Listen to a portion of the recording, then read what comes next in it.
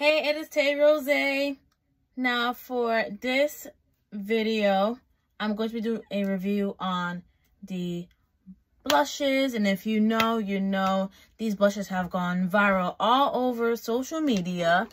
It is the NYX Buttermelt blush.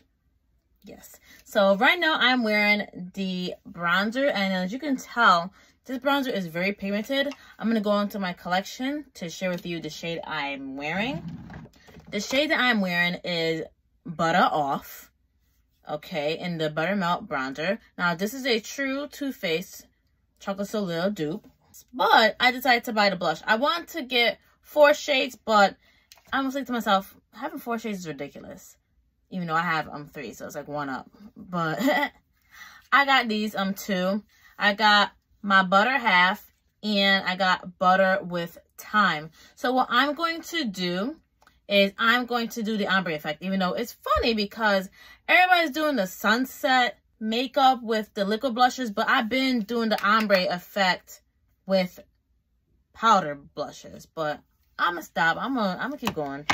So I'm gonna first try the butter with thyme, and I'm gonna first smell it because these smell really good. See, this one smells fruity. It smells like pineapple, but this is butter with thyme. I'm going to take my flat blush brush. I'm going to tap it in there, and this is so pigmented. We're gonna see how it looks on the skin, and ooh.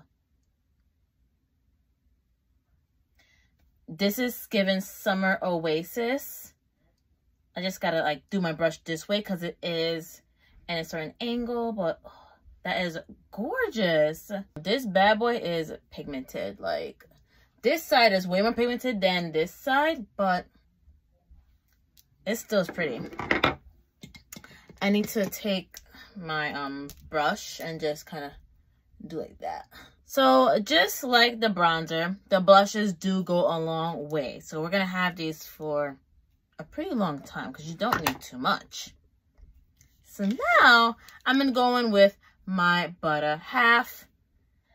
This is like a Barbie pink shade, and oh my gosh, it is so cute. I'm loving it. Let's do a smell test. Okay.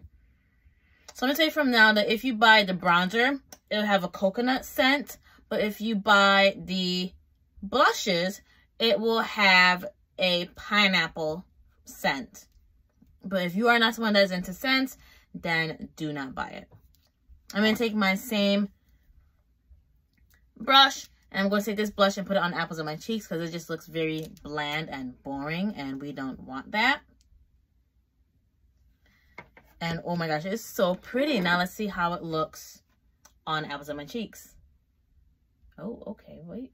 Okay, so that is a bomb ombre. Like, I'm not even gonna lie.